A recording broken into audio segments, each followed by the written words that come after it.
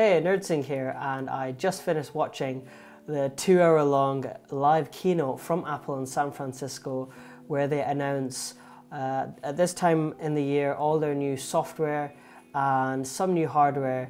And I thought I'd make this quick video for you guys so you can have an update on all the interesting things that Apple are doing and some of the things that you'll see on your phone and your iPad and your Mac coming out later in the year. Let's get started. So over that 2 hours, there was a lot of information to take in, a lot of new features that Apple are bringing out. I just want to focus on some of the interesting ones. So starting with Apple TV, if you have an Apple TV, they've announced Apple TV Plus. So looks like Apple are going to start competing with the likes of Netflix and Amazon. So they're going to be bringing out their own series like Star Trek. It's called For All Mankind. So yeah, you can expect, if you're on Apple TV, more kind of specific content coming on that platform. Apple have already started developing their Apple TV for gaming, but they're taking this further now with Apple Arcade. So now actually supporting the PS4 and the Xbox controller, which people are very happy about. We can see probably a lot more development on the gaming side for Apple on the TV, which is quite exciting. Next up, Apple Watch. So Apple have brought out some new straps for the watch, and they've also released details on the new operating system, watchOS 6. So as usual, they bring out a few new watch faces and their software, and they're bringing a specific app store now to the watch, so you can actually browse for apps and download them directly on the watch. That's a new feature, and they're bringing some new cool apps as well to the watch, which are normally available on your phone, like calculator, and they've even got things for, like, if you want to calculate a tip when you're in a restaurant or splitting a bill. They've got kind of features for that. You can now make voice memos on your watch, and they've got more fitness features like trends over kind of the last 3 months, how your fitness has been, and then comparing that to how it's been over the last year. And they have now a decibel meter as well, so if you work or you go into a noisy environment, it will actually alert you, so you can actually protect your ears, which degrade over a longer period of time. It's harder to kind of monitor that, so that's quite cool from Apple. Over to the iPhone now, and Apple have been working more on speed.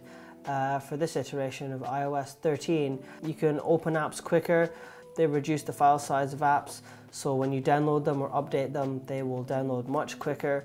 But in terms of new features on iOS 13, they have introduced dark mode now, so if you have a MacBook, you'll know about dark mode from macOS Mojave. So that's coming to iPhone. This next feature has been available for a long time on Android, but now on an iPhone you can actually swipe from key to key to type in messages, and they're calling it Quick Path. So they brought that to Apple. They redesigned from the ground up. It's not really, they just added a feature to Reminders app. So instead of just having a list of reminders, say your inbox, and then a bunch of reminders, you can actually have a reminder and then have a set of reminders linked to that one reminder, so nesting, which is really good. Also with reminders, you can actually tag people in it, so if there's a date and time set with that to do, then it will actually text that person and remind them about that to do if they're tagged in it. So that's a pretty cool feature as well. Other than that, just to list off a few of the features, they've kind of developed the Maps app. You know how when you make an account, sometimes you have that option to sign in with Google or Facebook? Well, Apple are now offering that, and they're offering it with kind of more encryption and safety, probably in light of kind of the bad publicity that Facebook got recently. So that's something that Apple are now offering. I did see some new emojis with this different star styles, so that's quite exciting. I managed to take a quick screenshot. I'll put that in the video so you can see it.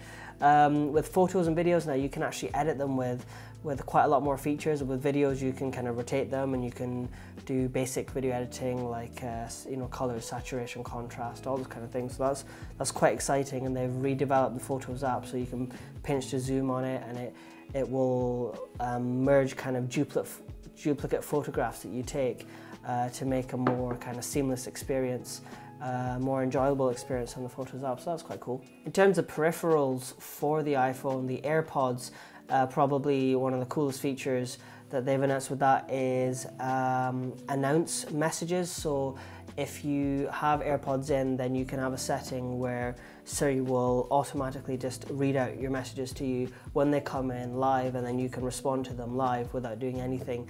So that's cool. I'm not sure how distracting that'll be though when you're listening to, you know, Keith and apart. But audio sharing as well. So if you have two sets of AirPods, I'm led to believe then you can actually connect them and watch something on one device with two sets of AirPods. I think that's how I understood it, if I'm not wrong.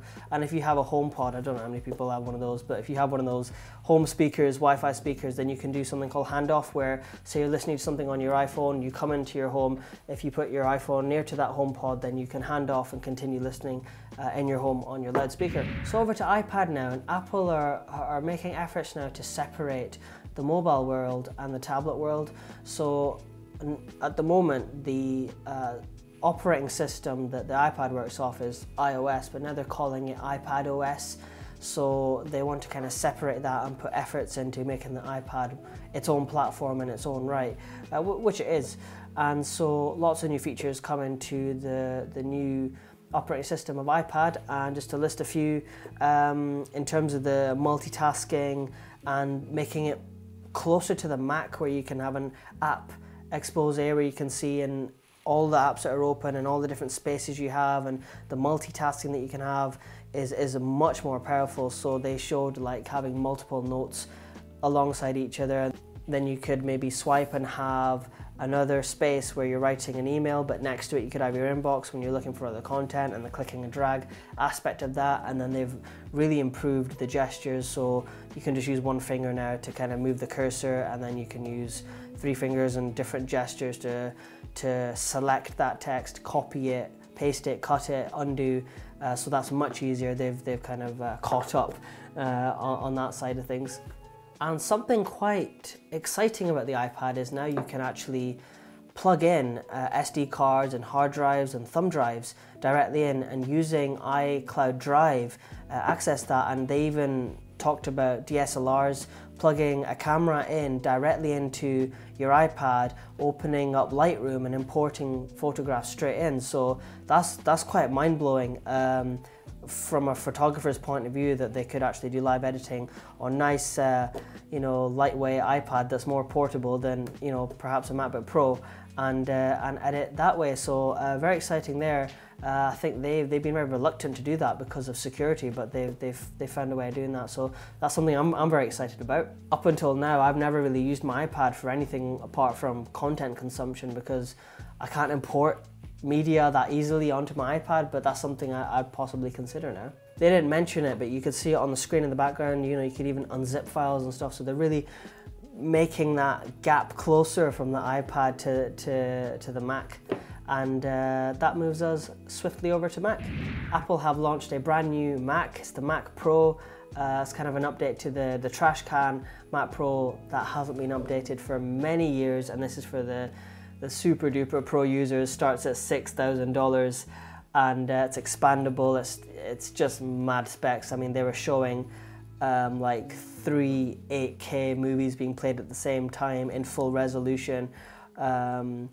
And then in Logic Pro, they've updated that app. That's for making music. They had like 1,000 tracks playing at the same time. So it was unbelievable performance. They're calling it the cheese grater. It looks a bit like a cheese grater. It's a bit strange the way it looks, but so be it. Alongside the Mac Pro, they're launching a brand new monitor. So it's a 32-inch, not HDR, but XDR, extreme dynamic resolution. So they're really taking it, you know, a step forward, and they were comparing it to this Sony monitor that the kind of industry professionals use. I think it's $41,000. So that's the kind of, you know, numbers they're playing with, and they're launching this new monitor for $6K, $6,000, and but the stand for it is $1,000 on its own. So yeah, it's not really for the consumer as such, but more of the professional. But look very cool. I'm sure it looked very cool on some people's desks, but probably won't go on my shopping list. Okay, over to Mac now, and they are launching their new software as they do every year, and they're calling it MacOS Catalina. So they're kind of going underwater now, and they'll have their themes based on that.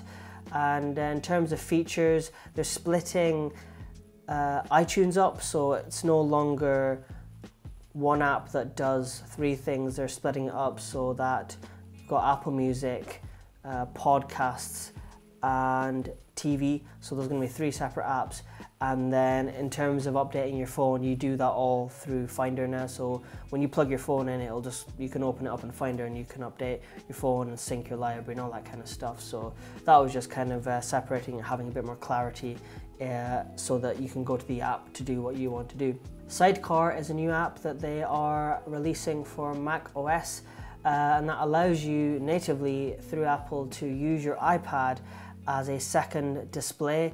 So there are already apps that can do this, but this is Apple integrating it natively into their system, so you can do it wired and you can do it wirelessly, which is a really cool feature. They also say that any third-party app like Photoshop, etc., if they have an iPad app, then it will work quite well, so you can use your Apple Pencil, so it'll be good for designers.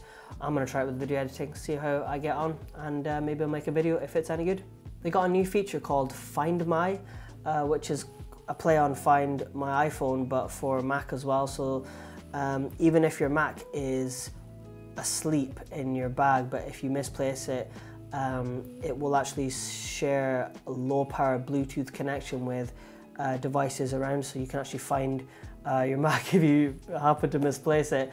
And they've got new security measures that if your Mac is stolen, then you can actually lock it so that it can't be used in any way or form by the person who steals it until you put in some code. So that was quite cool. Apple also bringing screen time to Mac, so that the same features you have on iOS, you can control your usage and have a look at your usage on the Mac.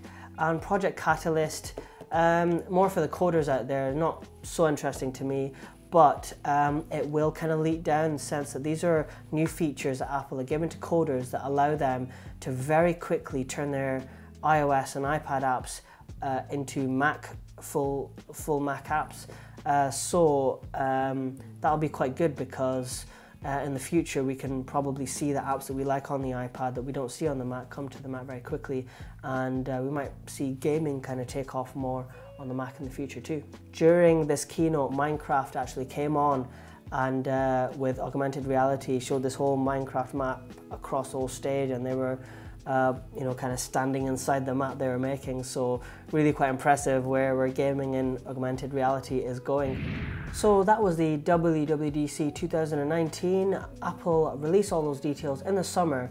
The developers then can get coding, get their apps ready for the autumn for us, and that's when the new software usually comes up as an update on our phone, so we can look forward to that later on in the year. In terms of the Mac Pro, they didn't actually give details specifically on when that's going to be released. It might be ready now to order, but I guess that only affects a percentage of the world out there who want to order that very high spec equipment. But anyway, that was my take on the conference. I hope you learned something, and I'll see you in the next one. Take care. Nerdsync out.